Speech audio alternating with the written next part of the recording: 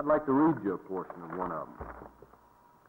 This is typical. There are others who've cautioned me not to run. There was one Democratic senator who said, if you really want to help Virginia, support the Democratic nominee.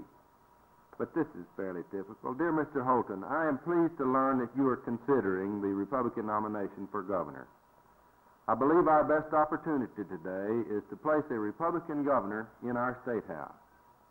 If you do decide to accept the nomination, it will give me great pleasure to help you in any possible way to win. Hope to meet and talk with you sometime within the near future. Good luck.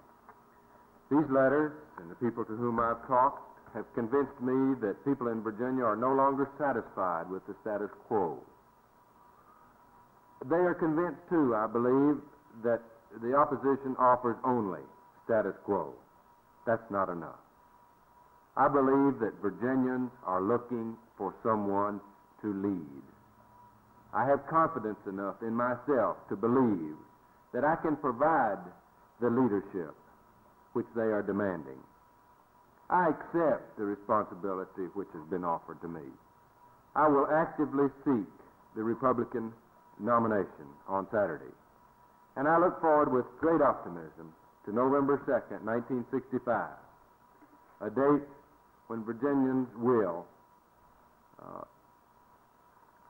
demand and receive a return to the position of true leadership among the states of this great nation. Mr. Holton, there's been a good deal of talk about rounding out the ticket. How is that coming, and will there be a full ticket in the November election from the Republican camp? There undoubtedly will be a full ticket, Bob. I'm even encouraged now to think that maybe more than one candidate will seek each of the other two spots. We've been waiting for the ticket, of course. But it's pretty significant for a fellow to tell his wife that he's going to be away 6 months campaigning, or tell his job, his employer, that he's going to be 6 months.